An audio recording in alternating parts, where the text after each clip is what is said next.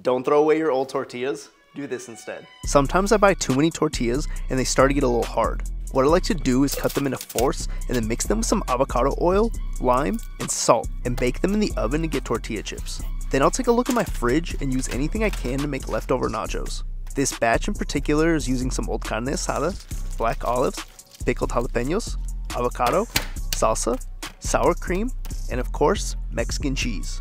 It's a quick meal that can be made with anything, and that's exactly why I say,